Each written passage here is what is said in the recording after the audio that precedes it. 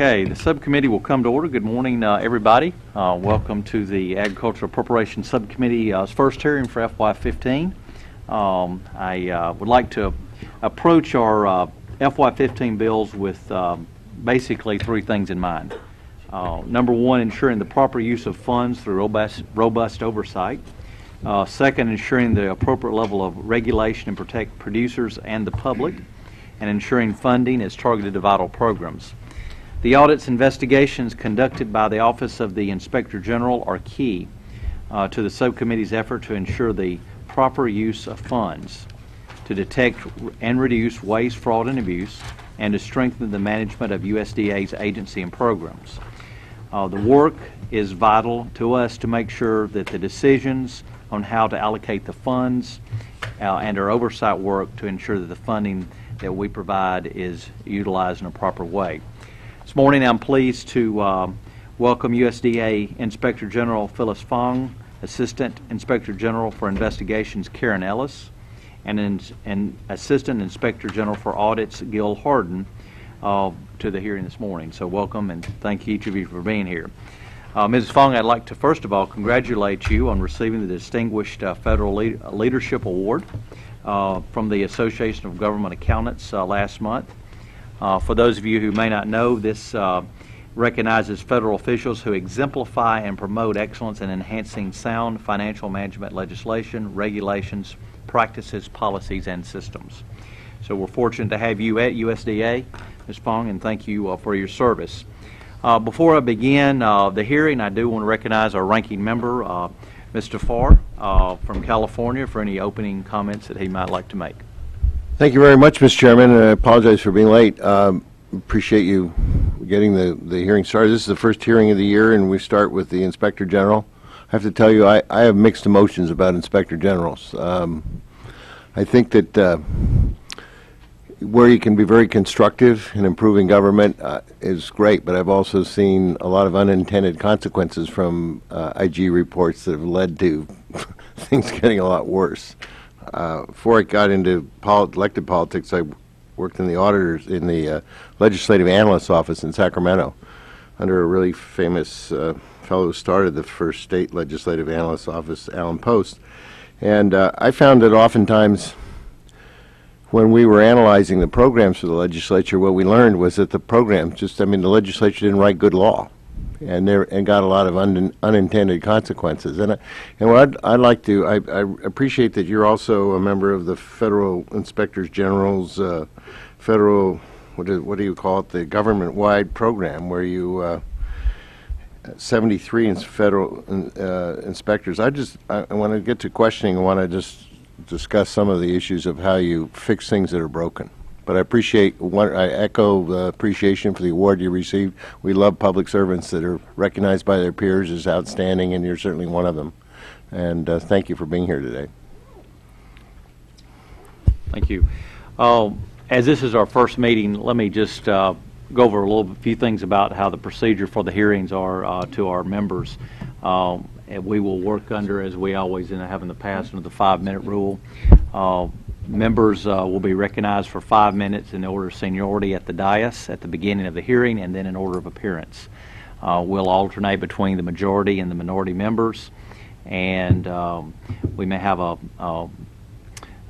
couple of rounds to allow members to get their question in. So I'd like to ask anybody with electronic devices if you can turn them off or put them on silent. That would be helpful.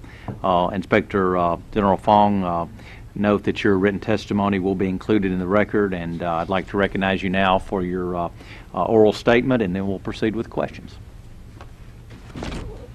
Thank you, Mr. Chairman, Ranking Member Farr, and members of the subcommittee. I appreciate the very warm welcome that you are extending to our office today. And as always, we appreciate the interest that you show in our work and what we do at USDA. As you know, our mission is to help USDA deliver its programs effectively and with integrity, and we provide audit and investigative services.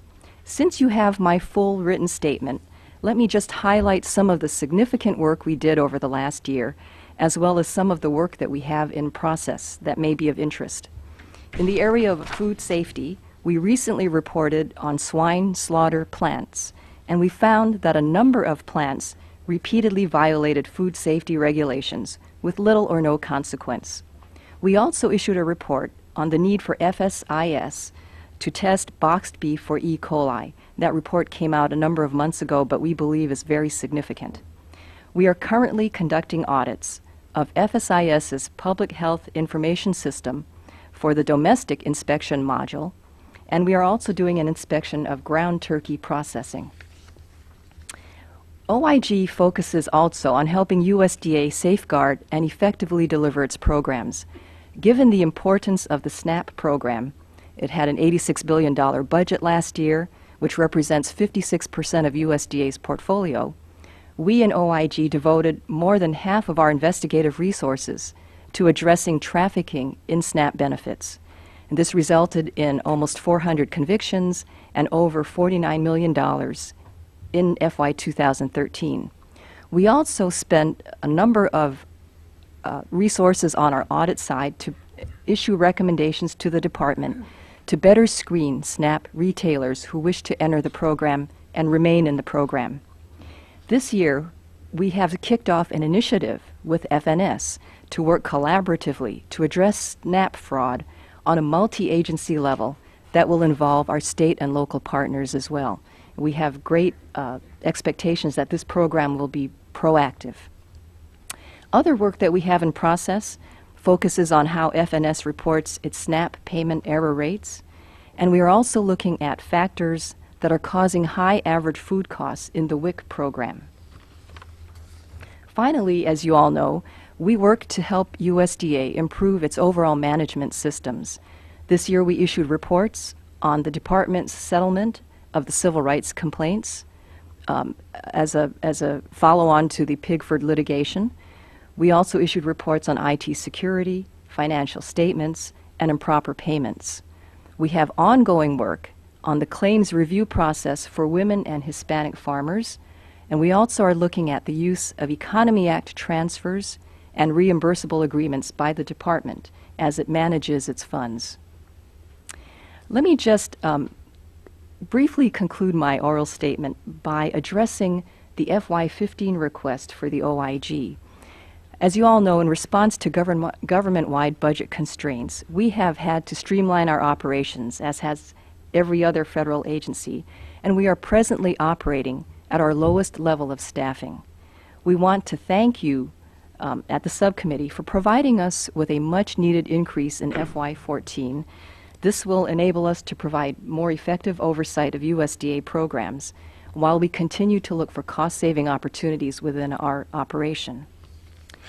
For FY15, the President's request provides a modest increase for us to adopt an innovative approach to addressing improper payments in USDA programs, and we hope that you are able to support that request.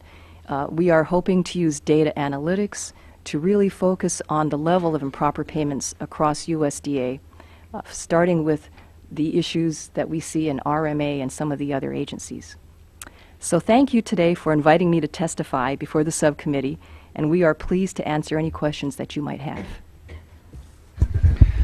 Thank you, Inspector. First of all, I'd like to start out with something that I believe I had mentioned last year when we started out the subcommittee, and that was talking about the challenges and the successes. You've mentioned some of those in your opening statement, but I think last year I asked about the USDA's greatest challenges and whether the department is doing enough to address those challenges.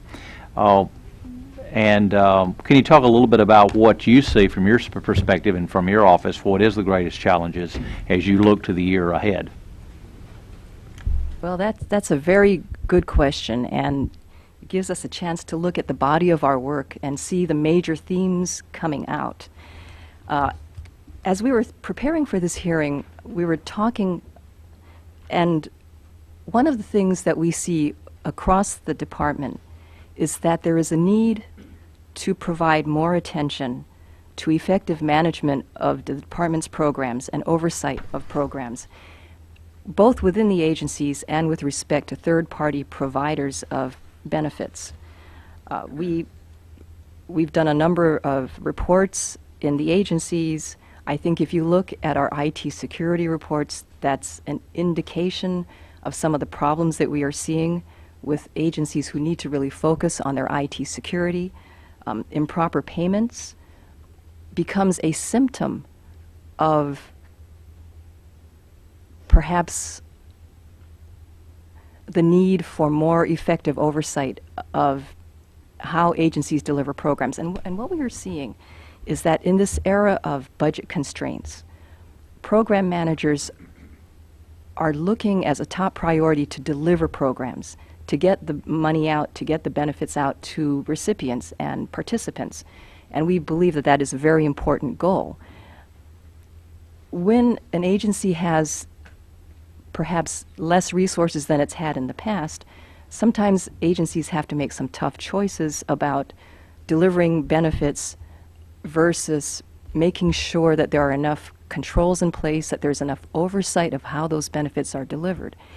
And we believe that there needs to be a little more attention on the oversight side of that. We see that in the SNAP program, in the nutrition programs, in the crop insurance programs, in the farm programs. And as our statement points out, we are doing continued work on those oversight efforts by the agencies to see how effective those programs are working. Where is USDA, in what areas are they doing a good job in tackling the waste, fraud, and abuse? Well, we are very encouraged by the partnership that we have with FNS. We recognize that the SNAP program poses a number of challenges for everyone at the federal, state, and local levels in terms of delivery. But FNS has been very willing and enthusiastic in terms of working with us to roll out our initiative this year. And let me just talk a little bit about that. We are partnering with them to work with state and local administrative agencies as well as law enforcement to really get at some of the root causes for vulnerabilities and fraud in the program, and to ensure that fraud where we find it is being addressed both at the retailer as well as the local recipient level, and to also proactively get the message out to people around the country that if they engage in fraudulent activities, that there will be some consequences to that. So we are rolling that initiative out as we speak, and FNS has been a very, very active partner. You mentioned about the oversight of programs and how important that is. Is that your, I assume that's going to be one of your top recommendations for USDA. What are some other recommendations that would be near the top there that would fall in that same category?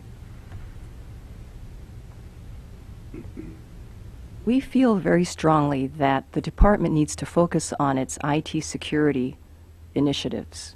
I think there's a recognition at the department that this is a significant issue. The use of IT cuts across all program areas. As we are becoming more computerized, it's essential that we have good databases and security of data. I think there's a good recognition of the problem. The solutions are taking time, and they will continue to require time and attention. Thank you. Mr. Farr? Thank you very much, Mr. Chairman. I'd like to pursue a little bit of just the process in which the IGs work, because you're on the council of, you're chair, aren't you, of the Council on Integrity and Efficiency. Congratulations. You're in charge of, what, 73 other inspector generals? Let's take the SNAP question that the chairman asked. I mean, that seems to me, I'm just quickly thinking that there's probably no program in the federal government that has more responsibilities to audit the recipient of the money, of the benefit, and then how that benefit is spent. In most cases, it's just, does the money get to the right place? Not how is the money from the person spent. Nobody checks how Social Security money's spent, but they do check on how SNAP programs are spent. So as you review these, and obviously, as you said, it's a huge program. It's what, 56% of the entire Department of Agriculture's budget spent on food in America. Do you also come in with recommendations on how to improve the program, or just that it isn't? Because I've found in a lot of these programs, like the school feeding program that I'm really interested in, we had 7 or 8 different programs within schools. Nobody's come in and said, why don't we put those under one title, manage them under one silo rather than 7 separate silos, and whatever technology, because you're also reviewing use of technology, appropriate technology, sort of barcoding the meals or barcoding the process. I mean, there's just, do those recommendations, do the IGs come in and say there's a better way of managing this law that we're required to have you comply with? You've raised a number of very interesting thoughts in your question. Let me just comment on a number of them. You mentioned the Council of Inspectors General on Integrity and Efficiency. It is composed of the 73 federal IGs. And our task, our mission, is to identify issues that cut across multiple agencies, and then to do cross-cutting work and come up with recommendations where appropriate. And as you mentioned... is that, excuse me, but is that also program change, or just sort of how the IGs can better function? It's both. We do focus on how IGs can better function. We also look at program change. For example, we have issued reports in the last few years on suspension and debarment government-wide, on IT cybersecurity and how to better evaluate that. We've done something on export and import trade. And one of the projects we're working on now deals with cloud security, the security of the agencies using cloud computing to manage a lot of their IT practices. As you can imagine, it's not always easy to find topics that cut across department and agency lines. For example, you mentioned that on the Social Security side, that perhaps people do not look at how Social Security recipients spend their money. Well, there's no law into that of how you spend it. Where there is with SNAP, you're limited to how you can spend the money. And along those Or the lines, benefit. at the IG level, at the IG Council level, government-wide, what we would focus on in dealing with the IGs from, say, the Social Security, or say the Department of Health and Human Services with respect to Medicaid, or Veterans Affairs with respect to veterans benefits, is to find issues that we have in common. For example, the need to match databases, not to pay people who are on the death master list or who may be ineligible for other reasons. And we have been able to do work at that kind of macro level. Does that come back to, I mean, here all of us are elected to fix things that are broken in government. And some of us think sometimes that it's broken on the collection side, and some of us think it's broken on the expenditure side. I mean, that's the politics. But it seems to me that the thing I see in Congress, different from when I was in local and state government, is that we do everything on a very general level. We make law very general, and then we have these rule writing that gets into the writing the detail.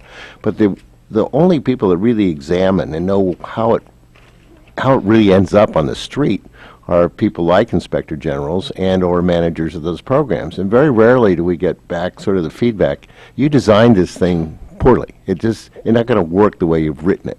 There's a smarter, better way. That's what the kind of feedback, and you know what, nobody knows that except the technicians on the inside. I always tell everybody who's a public employee, tell us what's broken. If you're running a program and you have to do a bunch of dumb stuff, we want to know dumb, because we can fix dumb, but we don't get it. I mean, we don't always get it unless there's sort of a scandal or something like that. And I just wondered if part of your responsibilities was to come back and say, you know what, either the law or the regs are just poorly written. And that is a very good point. We do try to point that out in our reports where we think that a regulation or a law should be looked at and perhaps revised. The one that comes to mind immediately is our recent report on SNAP retailers and how the department authorizes and reauthorizes retailers who participate. There are a number of recommendations we made in there that may require a change to law or regulation if the department decides it wants to pursue that. And so I would draw your staff's attention to some of those recommendations.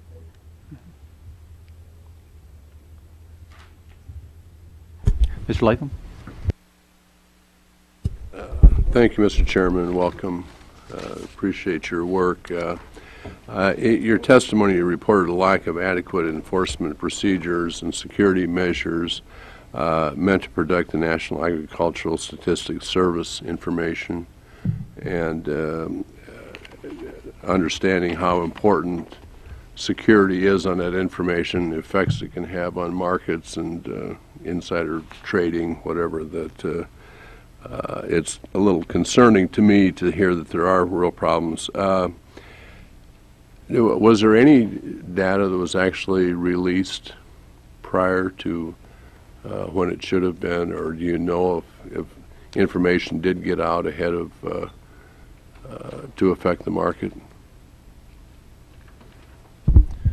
Yes, sir. We probably have to get back with you on details, but before we did our review, I think a couple of years prior, there was some information that was released a couple of minutes ahead of time.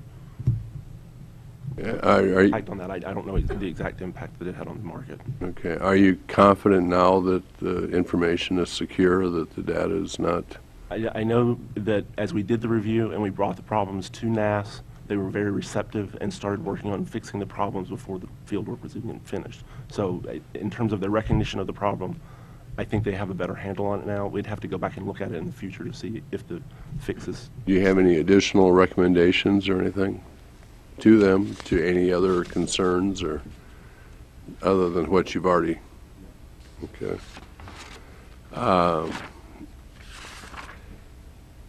There were, in your testimony, 17 audits, and as a result, determined there was $424 million of, quote, questioned or unsupported costs at USDA, and there was $12 million that was recommended for recovery and 412 not.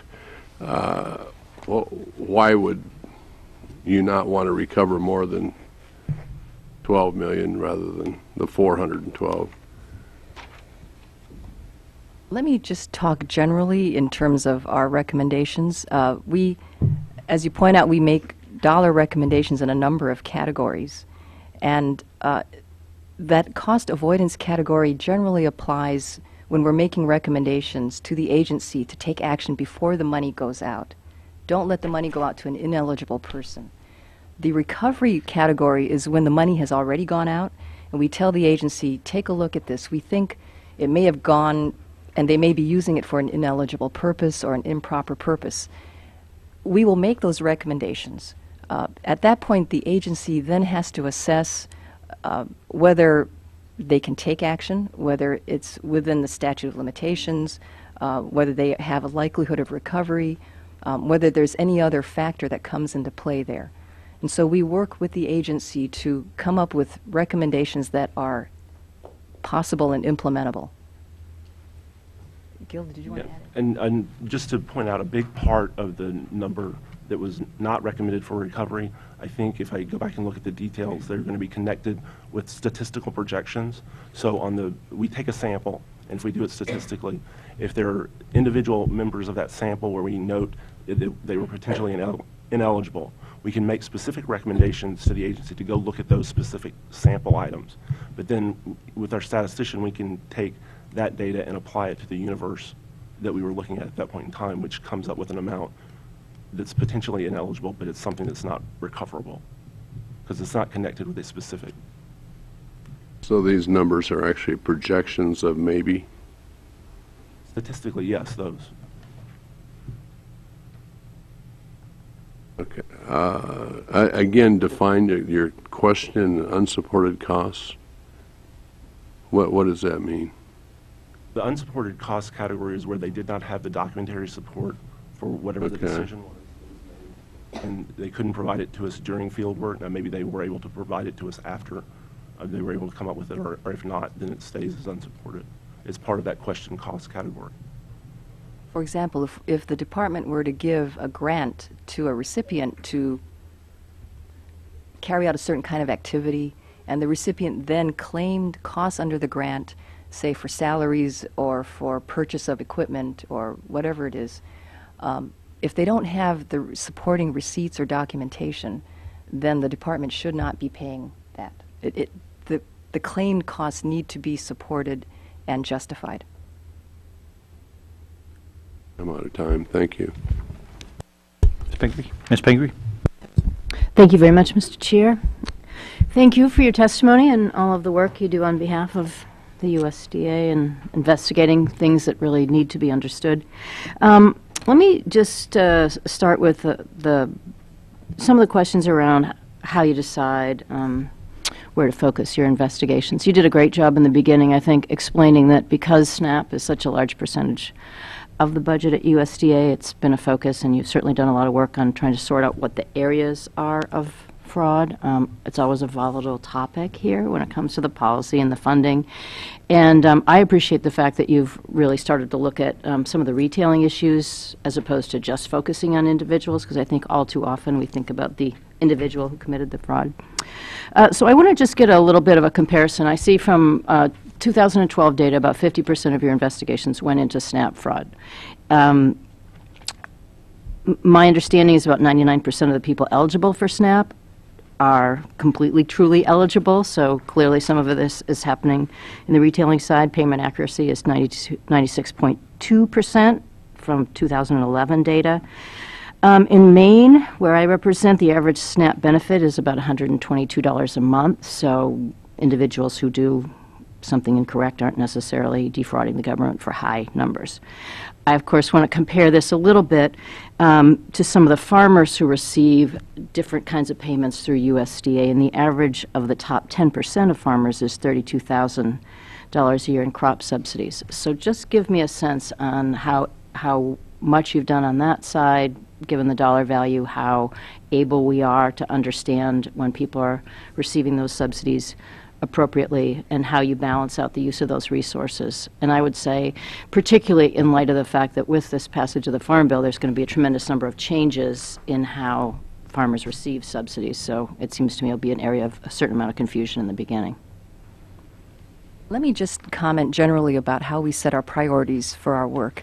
As you mentioned, on our investigative side, which makes up about 40% of the resources of our office, SNAP has taken up more than half of our attention. And we generally focus on the retailers because that is the federal level of responsibility, leaving the recipient fraud generally to the state and locals to investigate. Now, both our audit side of the house and our investigative side of the house, every year we look at the areas of highest risk within USDA as we plan our work. And in order to kind of assess that, we ask for input from Congress, from the Secretary, as to areas where you all might believe we could focus our attention. We also look at the history of the various programs in the portfolios based on our experience, the level of funding, whether there's new legislative initiatives that are being implemented, and any other factor that could come into play. We then decide what areas pose the greatest risk at the current time and are ripe for a look. Many times we will not look at a very new program because we want to give the agency a chance to start implementing it. I think if you look at our full portfolio, you will see that every year we are mandated by law to carry out financial statement audits, which we do of the whole department. We have to look at IT security. We have to look at improper payments by law, and so we spend quite a bit of resources on that. We've also spent a lot of time on the conservation programs because of the way those programs have been managed in the past. Crop insurance is a matter of great interest to us, as is any food safety issue.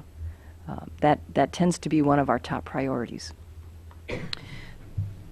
So perhaps I could have the opportunity to do a little more research on this, or you could provide me with that. But I am curious, given some of the priorities are around improper payments and in what will be quite a bit of changes in crop insurance. So again, I'm somewhat interested in how many improper payments or how that's evaluated when it comes to subsidies to farmers. And you may not have all that information today, but I would be just generally interested in understanding better how well we're able to investigate that and how much of your resources go to that investigation. And just as a little follow-up on that, so I know that part of the new resources that are in the President's budget are on the creation of these audit centers of excellence, which seems like a potentially good way of going about doing that. So again, in the future, do you have a understanding of how much of that will be devoted to investigating SNAP fraud as opposed to investigating subsidy payments? We'd be happy to provide some additional detail for the record on. Great. I'm out of time, so I know you probably don't have a lengthy answer, but I'd be happy to get more information on that. We'll be happy to provide that. Great, thanks. Mr. Nunley. Thank you, Mr. Chairman. Ms. Fong, you stated in your report that the USDA has not complied with the Improper Payments Elimination Recovery Act of 2010. What areas is the USDA lacking full compliance with IPERA?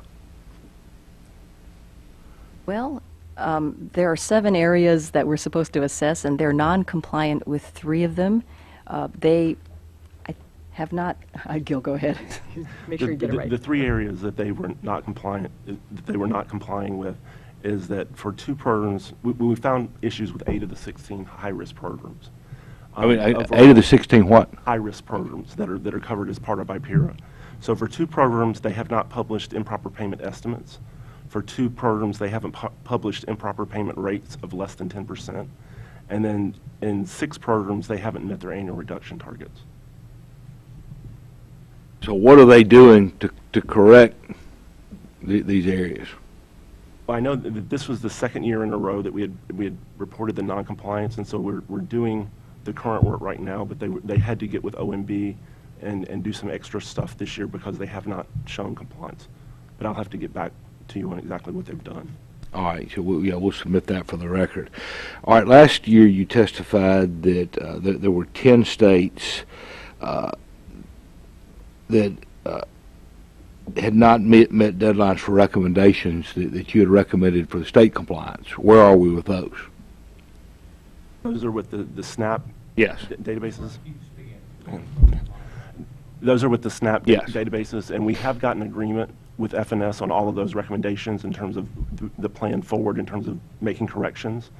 We had initiated or had planned to start work to do some follow-up work in that area, but when we started that work earlier this year, we learned that FNS had let its own contract out to look at some of the very same things that we were going to look at, where they're working with states to improve the methods for tracking down, the improper payments. So what we're doing with that right now is monitoring how they're doing to see whether we need to go in the future, as opposed to duplicating the effort that they're doing right now. So is it reasonable to think that when we come back this time next year, we'll be able to report that they've made significant progress? I'll look into that and see if we can say that. I know that we can.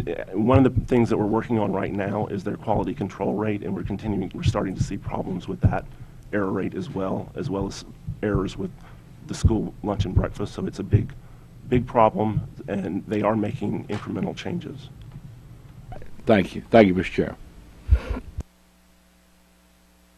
Mr. Portman.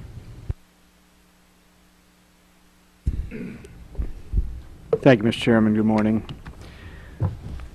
Ms. Fong, first let me thank you, congratulate you on the major award you received. And several years ago when I was chairman of the Subcommittee on Nutrition on the House Agricultural Committee, we had a robust dialogue about fraud or waste in the SNAP program. You took some additional initiative there and dug a little deeper, and I think we've got some good outcomes. So thank you for that initiative. I think it's important to say up front that this is America. We don't let people bleed in the street. We don't let people starve in their homes. And that's why programs such as SNAP are important. Given the magnitude of it, given the amount of money that it spends, even a small bit of fraud in it creates the potential for savings, which in turn are necessary in this tight fiscal time. But also, it's not fair to those who are in vulnerable circumstances to have the dollars that could be used to help them diverted to people who are abusing the system. So this, in that spirit, that's why we tend to focus pretty narrowly, pretty quickly on the SNAP program. Back to that point, Where do you find fraud in the program concentrated in one area of the country or another? I don't think we would say it's concentrated in particular areas because we don't, it's hard to project that. We do have major investigations going on all the time around the country in all of the major urban centers that you can imagine. The initiative that we're working on with FNS has identified a couple of areas that we are going to focus on because the state and local authorities there are happy to work with us and because we see opportunity there. And That's on the retailer side? The retailer as well as recipient. It will address Can I ask all you a of those question? areas. Just simply, how does the most basic type of fraud take place? In other words, if you're a SNAP recipient, somebody offers you some cash for the use of the card, is that the fundamental way in which SNAP recipients could potentially abuse the program, and the same thing for the retailer? That's basically the scheme. There are many variations on it, but the idea is that if you're a recipient, you offer your card up, you get perhaps 50 cents on the dollar for that. Yeah. So you're free to spend that money any way you see fit, and then the retailer can redeem that card and get full value for it. And I recognize that this fraud in the program has dropped significantly since going to the electronic benefit, but this basic problem still potentially exists and is dependent upon the goodwill, the self-enforcement of the person using it primarily. I imagine that's very difficult to stop. We walked through this a little bit, but I wanted to get a better understanding of how you prioritize your work, how you prioritize your audits. Is it simply based upon the magnitude of the programs where the money is spent, so you tend to divide up what you have in terms of resources and focus in those areas, or when something arises that looks problematic and you're alerted to, do you tend to prioritize that? It's all of those factors. Okay. And who makes that decision? We do, the senior staff within IG. I assume you'd want suggestions. Absolutely. We Okay. welcome suggestions from all members of Congress. Well, 2 points. You've asked for a budgetary increase. I think it would be helpful to do some type of study to show that if the correlation between budgetary increases and better outcomes for programs measured in terms of impact as well as cost savings. That way it helps very much justify the case for an increase in your part. The second issue before I'm out of time is Ms. Pingree had a very good point. We're interested in stopping fraud, making the system more effective, no matter where it is. And in this regard, I'm interested in the question of exotic legal arrangements that help skirt payment limitations and actively engaged rules, if you will, for the appropriation of farm payments. This is an area that I think we need to take a closer look at. I appreciate that. We do have information on our return on investment. Over the last 8 years, we've averaged $12 for every dollar invested in our operation. And so we strongly believe that any increase in budget for us will result in better and more audits and investigations that bring back more money to the government. And in terms of payment limitations and actively engaged issues, we are very aware of those. We have a long history of carrying out investigations into schemes involving that, as well as some audit work in that area. So we will take your suggestion and explore that for next year. Thank you, Mr. Chair.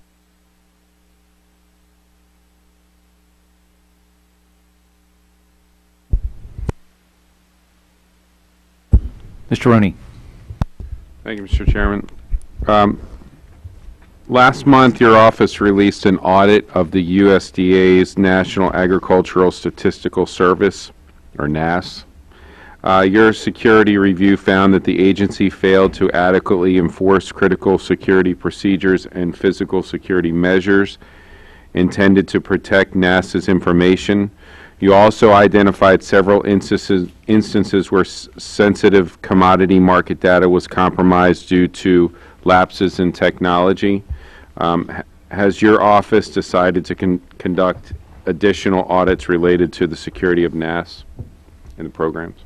Not at this time, because they have been very receptive and proactive in working on the recommendations and the problems that we noted.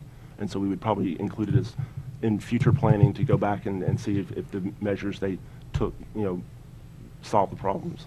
What would you be looking for to see if they do solve those problems? I mean, we would follow up on the recommendations that we've just made. We would give them time to implement those recommendations and then see if they implemented them.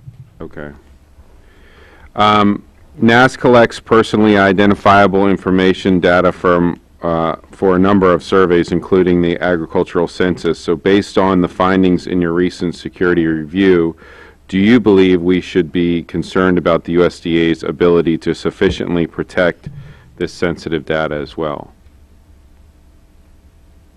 That was not something that was specifically part of it. If I can get back to you on that, I would appreciate Okay. it. Thank you. And do you believe that NASA's security weaknesses could lead to potential violation of the agency's statutorily required confidentiality pledge? I would also like to get back to you on that. USDA also has a good deal of secret and sensitive non-personally identifiable information, including sensitive information regarding its plant and animal disease research. What's your assessment of the USDA's cybersecurity on this type of data? That I don't think we've done recent work, but I can look in to see what we've done in the past. Okay. I ask a lot of this because I also sit on the Intelligence Committee, so this is sort of an area that I'm interested in, so I appreciate your getting back to me on. The next question is, does the agency have sufficient resources dedicated to protecting its secret, non-personally identifiable information? Let me get back to you on that one, too. Finally, Mr. Chairman, does the agency have appropriate safeguards in place to ensure only those allowed to access the information are able to do so? I'm just going to interject here. And since you have a background in intelligence and data, you know that every year we have to do a review under the FSMA statute, which does a comprehensive look at the department's IT security across agencies and from the whole IT security process from soup to nuts. And I think it's safe to say that over the last few years, we have found significant issues with the department's overall IT security processes. We've made 49 recommendations to correct them, to come into compliance with NIST guidelines. And many of the questions that you're asking really go to the kinds of points that we've been making, that the department needs to tighten up and come into compliance in those areas. So I just wanted to offer that as background. Well, if you could also help me with the answers to those questions as well, maybe I can help you in that regard. So thank you, Mr. Chairman. Mr. Valdeo. Thank you, Mr. Chair. You mentioned FNS's work with state agencies on fraud. I know California has in specific, has had problems with their WIC oversight. The WIC moratorium in California was a product of abuse of the system, and I'm very pleased with action was taken. With that being said, the moratorium was set in 2008, and little has changed since then. What steps have been taken in California to address the control of high-risk vendors? I do know, and it's information that we'll have to get to you later, but as part of our current review of the WIC program, where we're looking at how states are containing costs or how costs for the food packages are determined, California is part of our review, and it touches on some of those questions. Well, one of the issues that we face, obviously, with my part of the country in California, we're suffering from this water crisis, and unemployment numbers are getting to pretty extreme numbers now. WIC is obviously something that's important to a lot of those people in the area, but at the same time, you've got new stores opened up with an opportunity for those people to be serviced or be able to purchase their product through stores closer to home, something more convenient for these people, and that opportunity is not being afforded them, and I think it's something that needs to be looked into. So I appreciate looking into it and seeing what we can come up with. Thank you. Mr. Bishop. Thank you very much. I have a question on Foreign Ag Service. As you know, during June of 2010, the U.S. Agency for International Development transferred $86.3 million to the Department of Agriculture for capacity building activities in Afghanistan. And the OIG just recently released an audit of the Foreign Agriculture Service's management of those funds and the program's activities in Afghanistan. And the audit found that FAS had been aware of deficiencies in the management of the capacity building activities over in Afghanistan for quite a while, but did not adequately implement corrective actions to strengthen the management and control of the activities until 2 years after the audit, after the funds were dispersed, I should say. The audit recommended that FAS forego accepting any further USAID funds until full implementation and a formal monitoring process and other controls were put in place. Has FAS begun to implement the recommendations as well as those of their consultants? How much, can you tell us how much has been spent in the capacity building activities before your audit, and did you see any positive results from the money spent? And finally, does FAS have similar capacity building programs in other parts of the world, and if so, should we be concerned with the management of those programs as well? Yeah, in terms of whether and I may not get all the questions, so if I forget one, I may ask to have it repeated. But in terms of implementing the recommendations from the consultant, in response to our recommendation to get those started, we do know that those are underway. From my understanding, I would have to rely on the numbers that are in the report in terms of how much money they've spent in terms of what we looked at. I do know that this was the largest amount of money in these types of funds that they had ever tried to manage, and so they recognized that as we had discussions with that they really were not equipped to handle it right off the bat. And as far as capacity building of this nature in other parts of the world, I'm not aware of any, but I'll go back and ask. Let me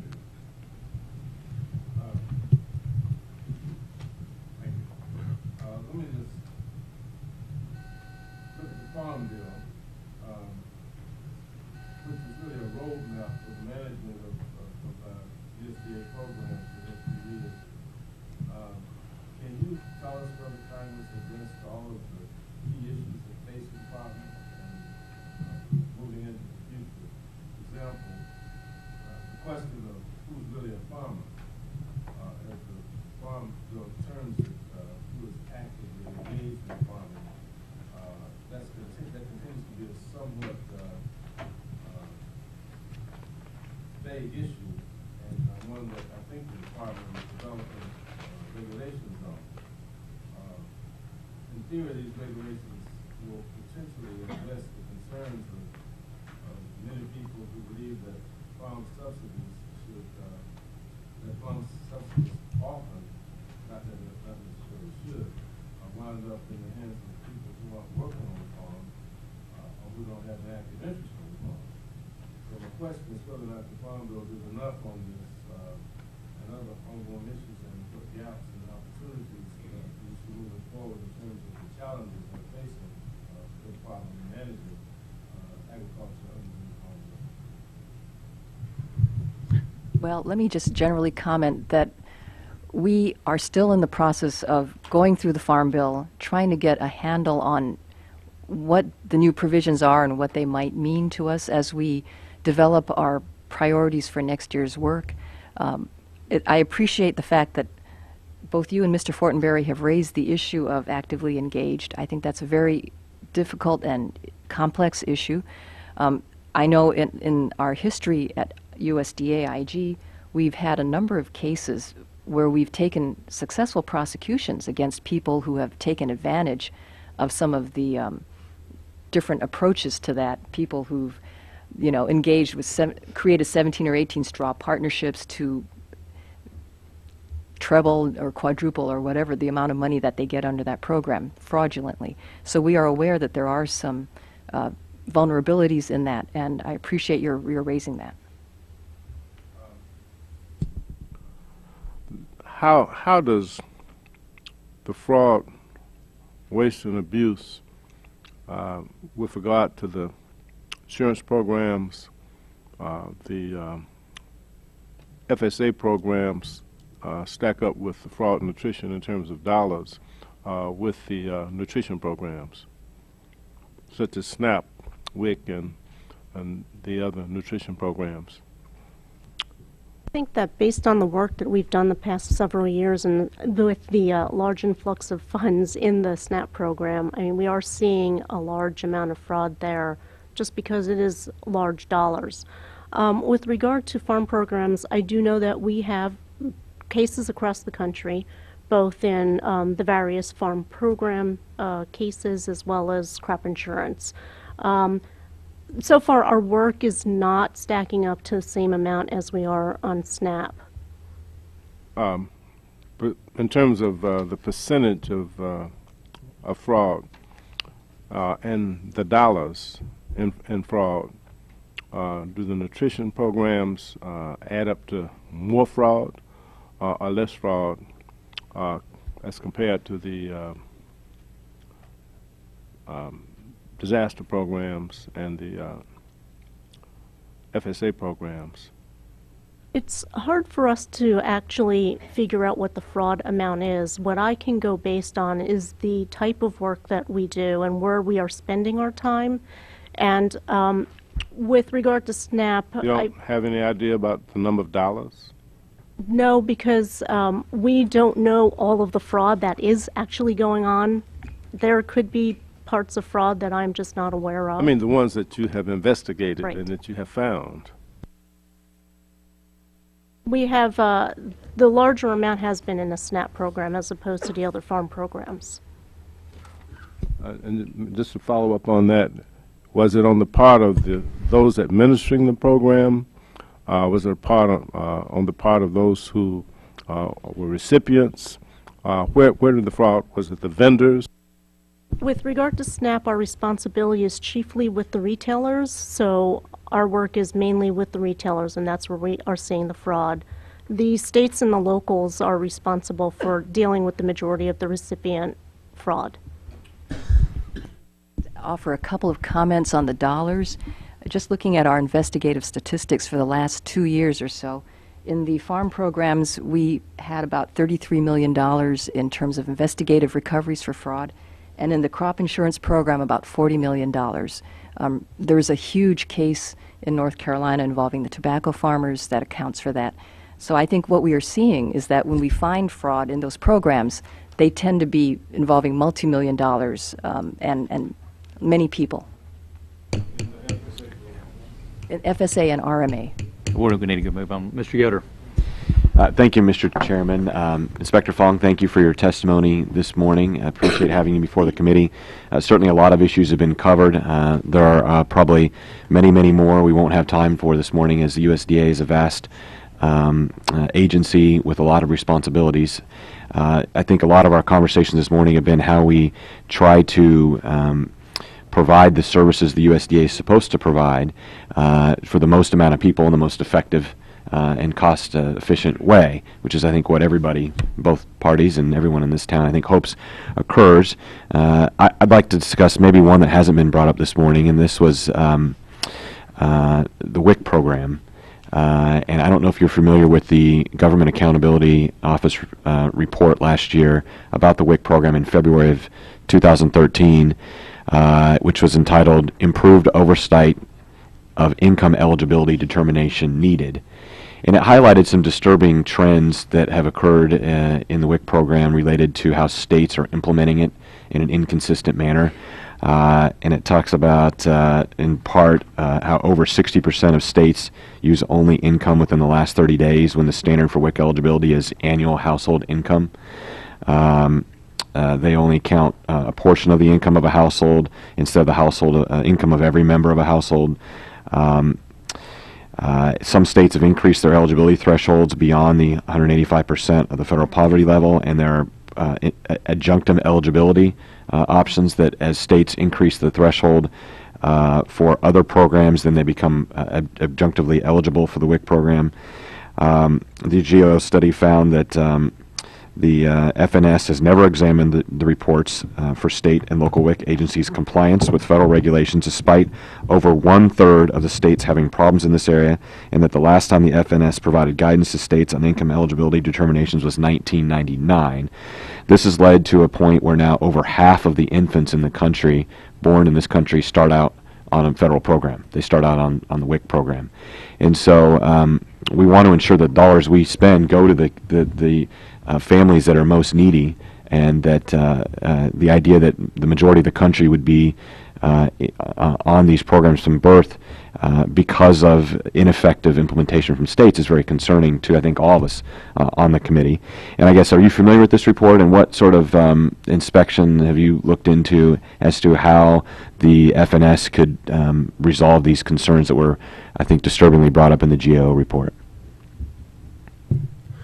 I guess just as a way to start, being as GAO was already looking at that, we did not do work on income eligibility just so that we weren't duplicating efforts. But yes, we were aware of what they were doing. Some of the work that we reported on last year that would be a little different, but also part of the problem is how the states oversee the vendors and their vendor management, because there had been a new rule on that. And we noted some similar type problems where they weren't doing the monitoring that they should have been doing. And currently we have work in process to look at how states, the cost of the food baskets for the different participants, to see how some states make those dollars go further than others, and if there's ways that we could have more consistencies in that from state to state. So are you aware of FNS efforts to correct these problems that were cited in the GAO report?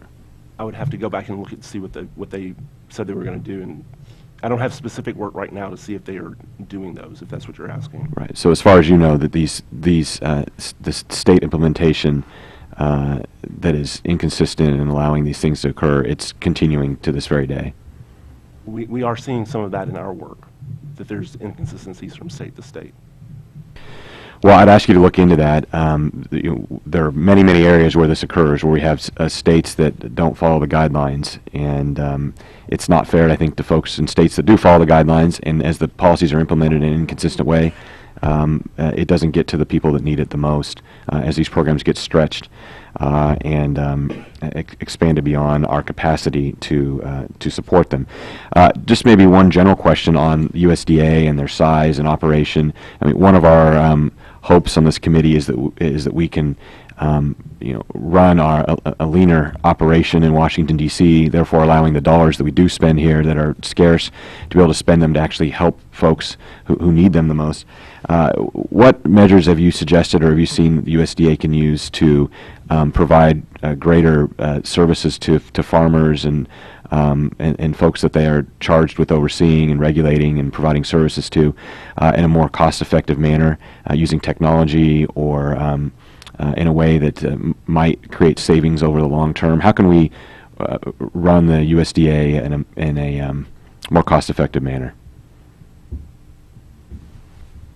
I have to go back and pull some specific recommendations, but we've noted across the department, and in terms of talking to the program officials, agency heads, in terms of now that you're in a leaner operating environment, to really look at their operations from a risk-based approach to make sure that they're prioritizing their work and monitoring where they really need to be spending that.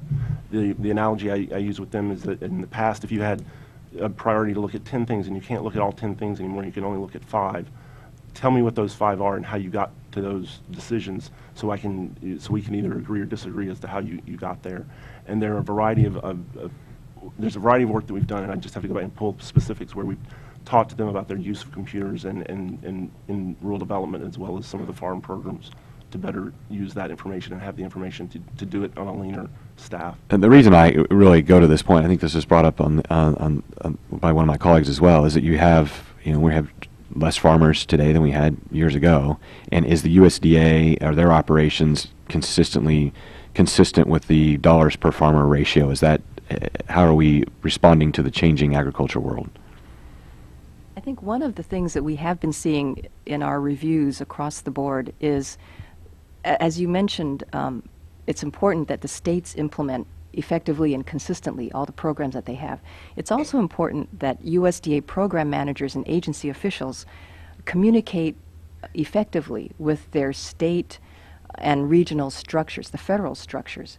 As the programs decentralize and more staff is put into the field and the responsibilities devolve into the field, it's critical that the field employees really understand the programs, the requirements of the programs as they administer them with respect to individual farmers, conservationists, and ranchers. And we are seeing that with the departure of institutional knowledge and less staff and perhaps less training, there needs to be increased focus on that on the part of the USDA officials at the management level.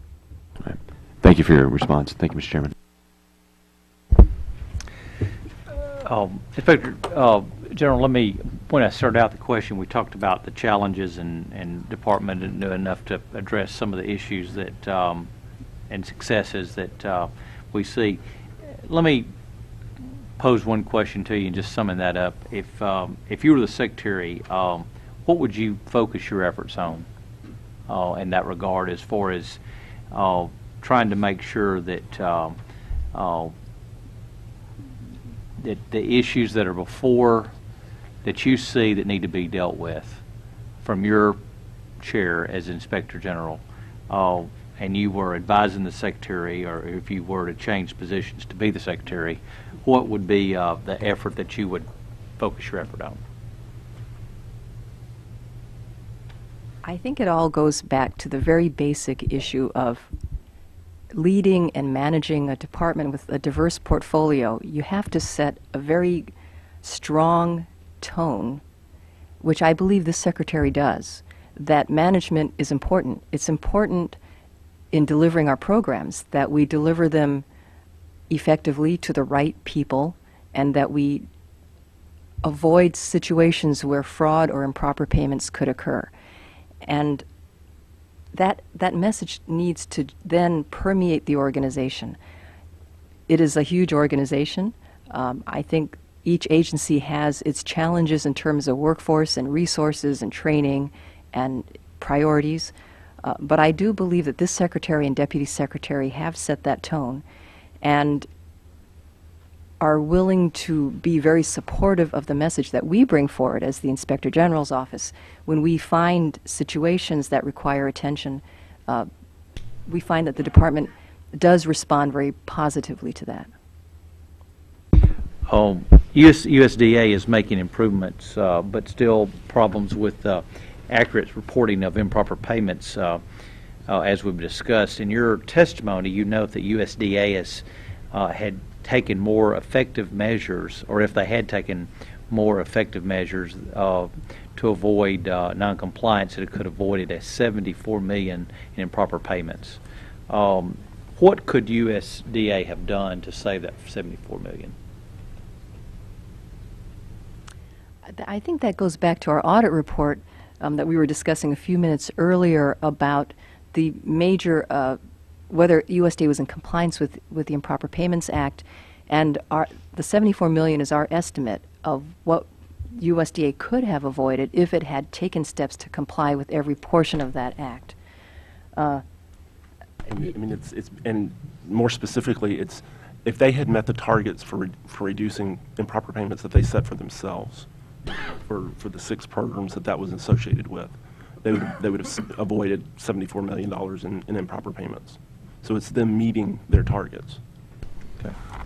You all probably are aware that the provisions in the Improper Payments Act now require USDA to work with OMB to actively address these situations this year, because it's been 2 years in a row that the department has not met those targets.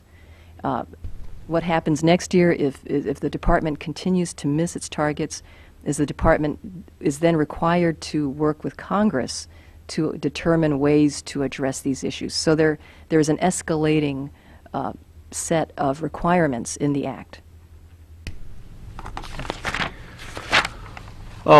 Your report on SNAP, retailers raised concerns about the Food and Nutrition Services' ability to effectively carry out oversight and enforcement activities related to fraud. And we've talked quite a bit this morning about SNAP issues. But the subcommittee has repeatedly directed USDA to permanently disbar retailers that are found guilty of fraud. Yet the report found that some retailers were still participating in the SNAP program after being permanently disqualified. What more does the Food and Nutrition Services need to do to ensure that fraudulent retailers are permanently removed from SNAP? That's where we made recommendations where we felt that legislative changes were needed, and we're currently working with FNS to get agreement on those. Their most current statements to us is that there were changes in the Farm Bill that may address some of the issues that we had.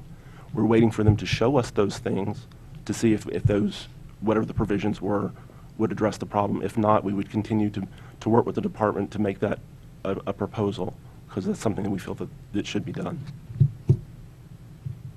Thank you. Mr. Farr? Thank you, Mr. Chairman. Mr. Juder, I want to invite you out to my district. It's a different perspective on agriculture than I think your state. I represent one county, Monterey County, that the gross sales of, there's over 100 crops grown in the county, and the gross sales exceed that of 25 states in the United States of their total agricultural sales. So it's and it doesn't have any subsidies at all, no water subsidies, no power subsidies, no conservation subsidies, no price support. We don't grow the commodity programs, but we do rely on people eating nutritious food, because that's what we grow, the salad mix of the world. But and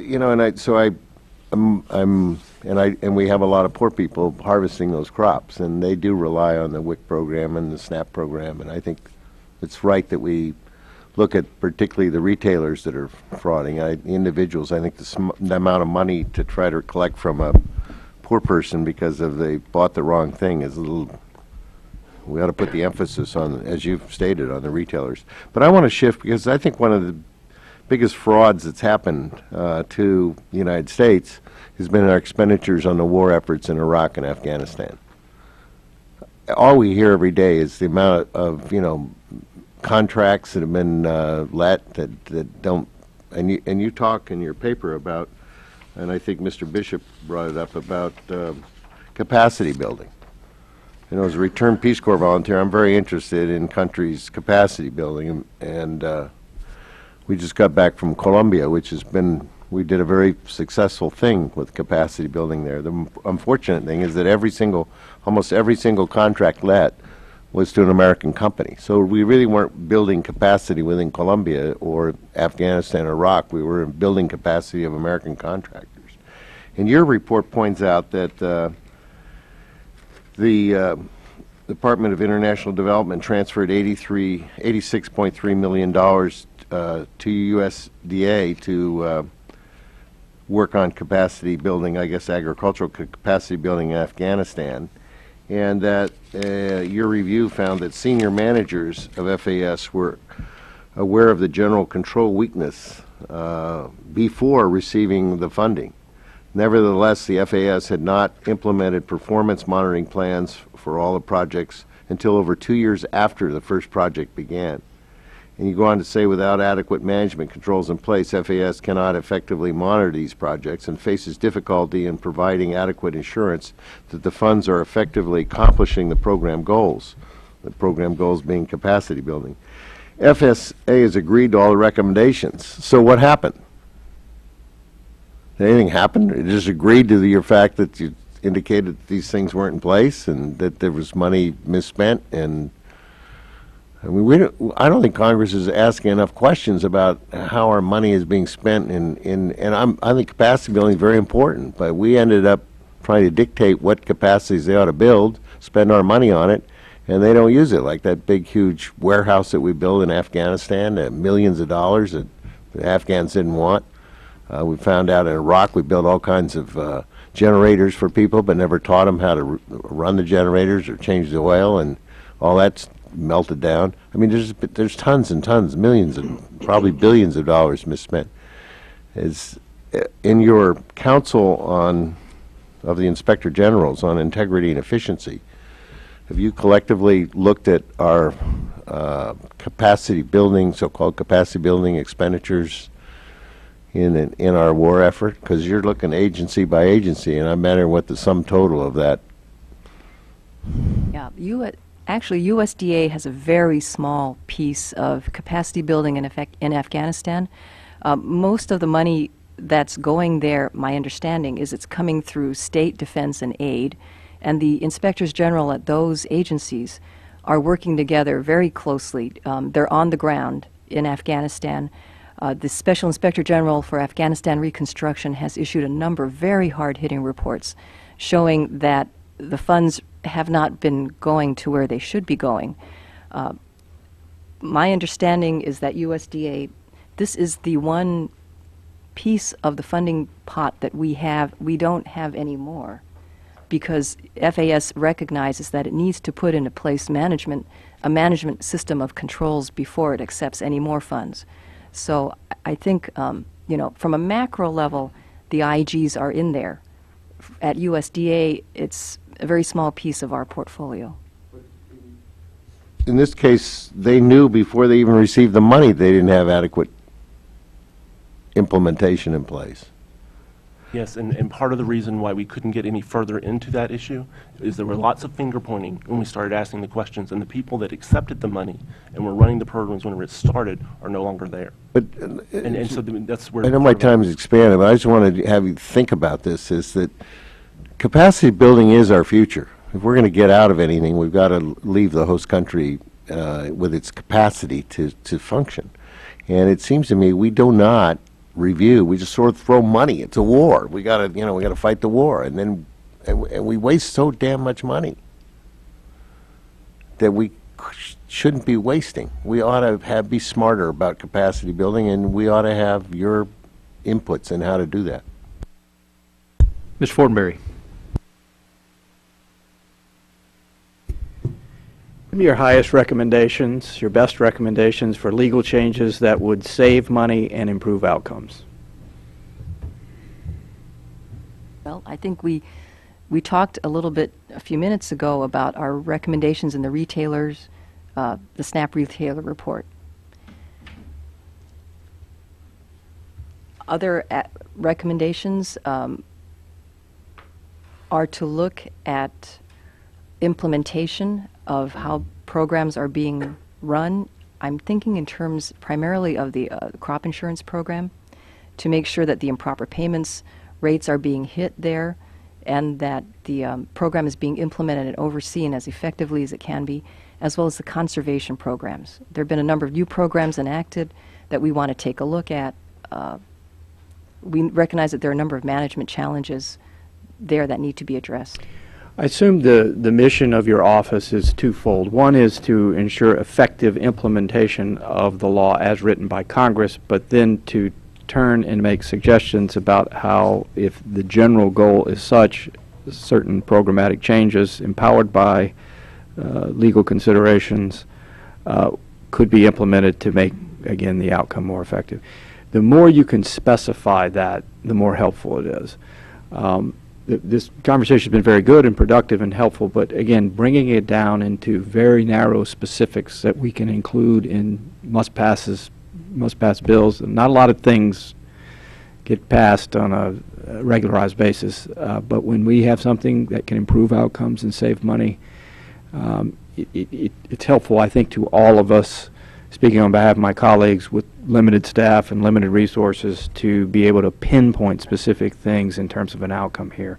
Again, it's not meant to put you in a political position, but consistent with the mission that's already laid out in law, if certain changes would be made, this mission would be met better, or savings could be achieved.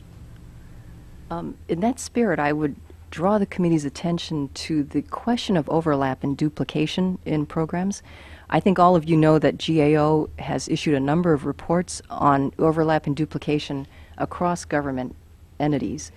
And one of the some of the issues that they identified were potential overlap in the nutrition programs, as well as potential overlap in RD and business enterprise programs. And we have issued a report, I think in the last year, making some recommendations with respect to nutrition programs and how the department and Congress could think about those issues. We are in the process of doing a report on potential overlap and duplication in the RD business enterprise programs, which I think will be issued in the next several months.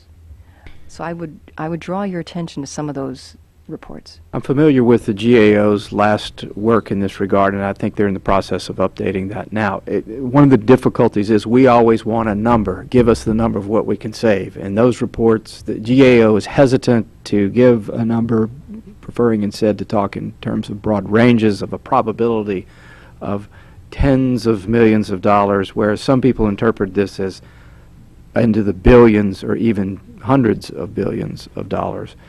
So that's one of the difficult problems here, again, to narrow it down and to try to get hard numbers so that we can prioritize what makes sense and work it through a process here, which is, again, quite difficult to get consensus with. Thank you, Mr. Chairman. Ms. Pingree. Thank you, Mr. Chair. Thank you for all of your comments and answers today. At the risk of duplicating, I just want to reinforce, Mr. Fortenberry talked about this, Mr. Bishop talked about this, and I mentioned it in the beginning, but I do think there's particular interest in some of the things that you talked about, the actively engaged rules. Mr. Bishop said, you know, the idea of people who receive direct payments and other subsidies that have nothing to do with or aren't really participants in farming.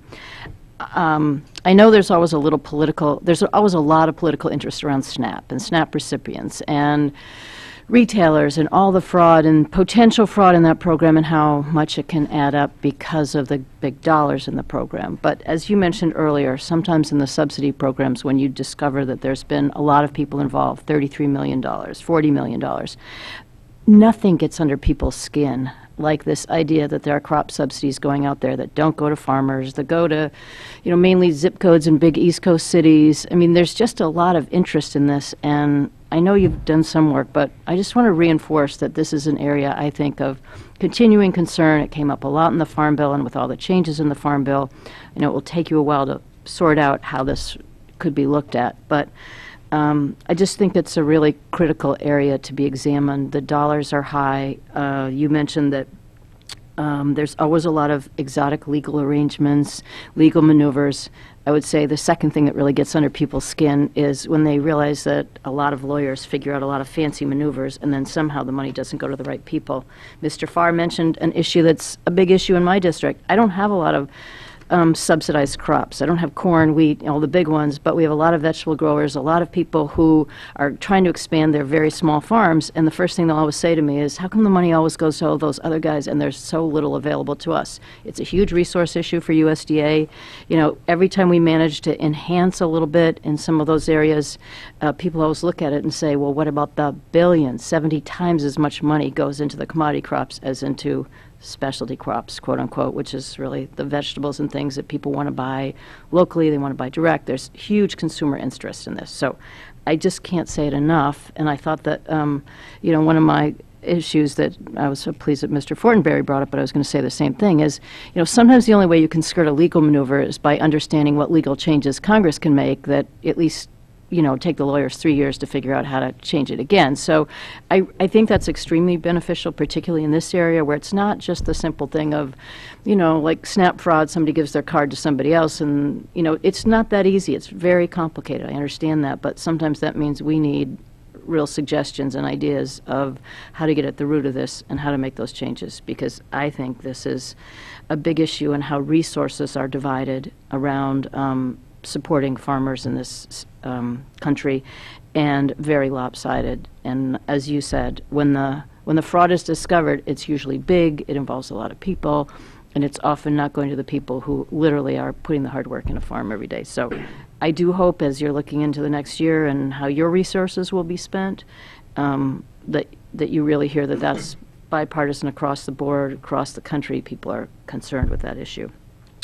The only other thing that I wanted to bring up, and I think you've answered a lot of questions about, are there adequate resources? It seems as though, given the number of things we want to know about and the challenges that are out there, there are never adequate resources, particularly in a cost-cutting time. But it would be helpful just to hear a little bit more about that. Oh, and the only other specific question I was going to ask you previously, you mentioned something that you were looking into in the future about WIC food costs. I didn't know exactly what you're referring to, so to the little time I have, and I know you're going to say you need more resources, so maybe you should answer the food cost thing first. Yeah, on the WIC food costs, we've got an audit currently underway where we're looking at how states manage those costs and with the food packages. We've seen some states have high food costs, others have lower food costs, and see if there's any efficiencies or consistencies that can go from one state to another. And that's something we're working on right now and expect to have out in the next several months. Great. Thanks, I'm good. Okay, Mr. Bishop. Thank you very much. The OIG recently released its Pickfoot 2 audit, which was required by Congress as a part of agreeing to fund the settlement of the case against the department.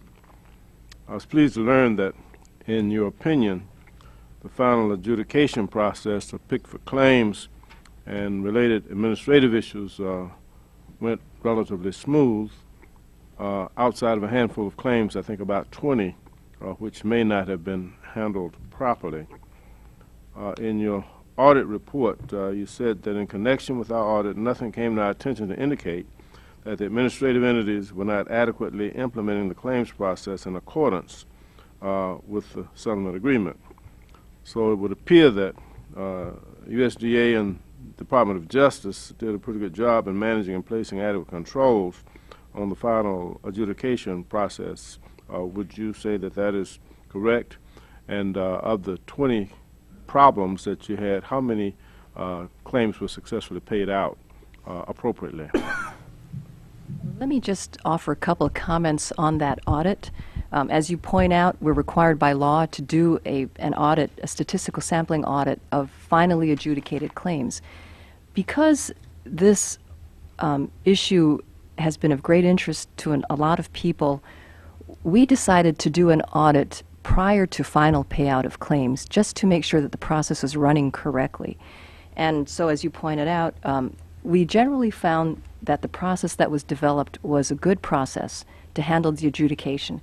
We did find some problems that we pointed out to the neutral and arbitrator, and they, to their credit, took action on those during our audit and are dealing with that. They are now in the process of getting ready to pay the claims, at which point we are now starting our statutorily required audit of the claims that have actually been paid to make sure that the money is going to the right people who are eligible. So I just wanted to tell you that we're doing a little bit more than required by law to ensure that this whole process runs effectively. How many total claims were there? Are you paying out? Say in the neighborhood of 40,000. I'd have to go back and look at get the specific Somewhere in the number. neighborhood of 40,000? I think so, but I'd have to go back and verify And you that. They're picked going up through the process. some possible problems with 20 of those? Well, we took a sample of 100 claims to look at, and of those 100 claims, we found 35 of them had some questions. So that was a random sample. At this stage of the game, we're now involved in auditing claims that have actually been paid, and we'll see how that turns out. Okay.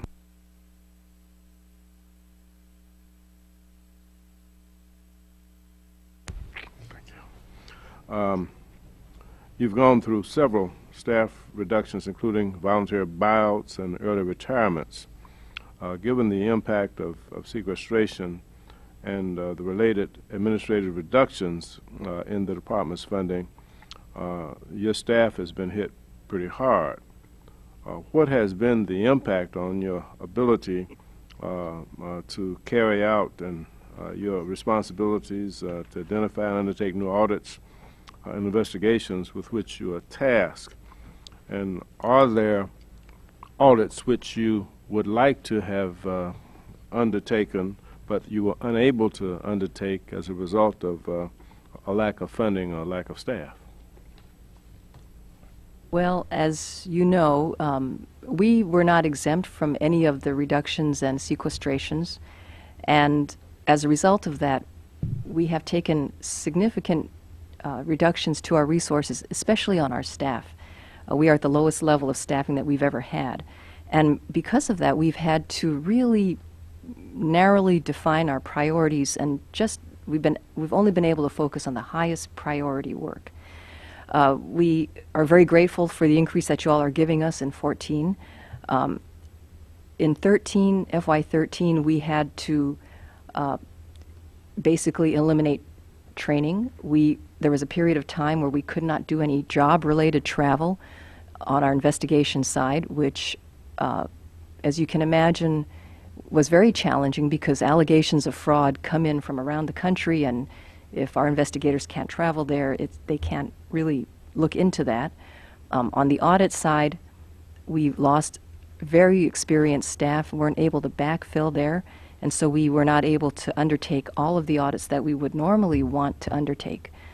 But, as you know, the IG function is a level of resource function. To the extent that we have resources, we can do more work, and we can bring back our return on investment, which is roughly $12 for every dollar invested. So we believe that we are a good investment for the taxpayer. But you haven't been able to do all that you were obligated to do with the directives that you've received from Congress and under the law because of limited resources. I would say on the audit side, the way we continue to prioritize our work, those mandatory things, if we have direction from Congress or like the financial statements or IT security or improper payments, those go at the top of the list. Those are the first ones that are going to be part of the plan. Then we go into what I view as our discretionary time, and that's where we really look at the risk associated with different programs at the department. Are they a new program? Have we seen problems before? And we just continuously have to prioritize that each year. And but as staff has gone down, then there's less that is planned. But we, try to keep that on the forefront as we go. Thanks. Let me follow up with a little bit what Mr. Bishop was talking about as far as the resources. In your testimony and the most recent semi-annual report to Congress, which was released last December, you write that since FY12, the Office of the Inspector General's appropriations have fallen to the lowest level since 2008, and the staffing is at the lowest level the agency has established. Of course, Congress was able to provide full funding for your office for FY14. Will this allow you to address the staffing needs? We are right now backfilling or filling critical vacancies that became vacant, and that's very important to us. We are also anticipating that we will be able to do some hiring of entry-level auditors and investigators, which is critical to our future success. We have not been able to hire new staff for several years because of hiring freezes and the potential for furlough, which fortunately we didn't have to do. So we are looking this year to bring back and fill some critical vacancies. We don't have a precise number yet, but we can keep your staff apprised of that. How will the full funding affect the priorities that you set for your audits and investigations for the remainder of the fiscal year? I guess the way I would answer that, we're implementing our plan as we put it out last October. But next week I meet with all of my audit directors from around the country to talk about it. Are there any mid-course corrections that we need to make? Is there anything that we thought was a priority that really wasn't the priority it needed to be? Is there something that needs to take its place? And so that's something that we do at least twice a year to see if there's any specific changes, and then we make changes to the plan as different things come in and are brought to our attention, like if there's a congressional request or something from the Secretary's office. Oh, Inspector Fong, you talked a little bit about IT, security, and FY10, 11, and 12, USDA had the worst cybersecurity score of all the large departments. As you know, USDA's score comes from your officer's view of the Office of the Chief Information Officer. The scoreboard for FY13 has not yet been released. Do you see improvements We would characterize the department's progress on this as slow, but moving in the right direction. We have, as you all know, issued a number of very significant audits on various aspects of the IT security program at USDA. The bottom line here is that the CIO recognizes that this is a major weakness that needs to be addressed. And what we are recommending to the CIO is that they focus on, they identify and focus on a priority grouping of issues to deal with and accomplish that, and then go ahead and move on with identifying a second group and a third group and a fourth group, so at least they can show measurable progress. And what we have seen is that in the last year, the CIO has issued some significant policy directives in 3 areas in the department to give guidance to the agencies. We think that's a very good first step.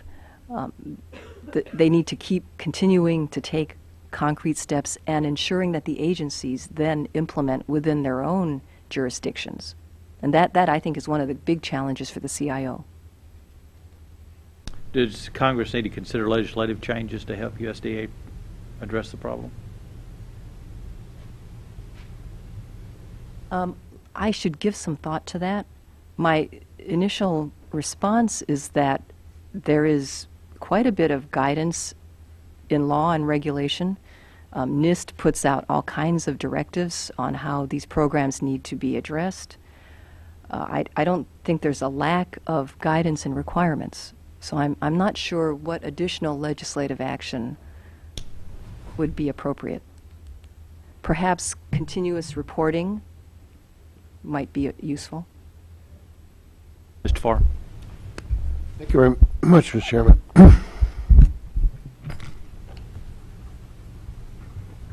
As we have this discussion, it strikes me that the IGs are sort of the fiscal grand jury of the federal government. You do these reviews like our civil grand juries do back in California, and they come up with recommendations for how local government can improve itself. And I just wondered if, as chair of the Council of Inspector Generals on Integrity and Efficiency, CG, is that what you call it, CG? SIGI. C?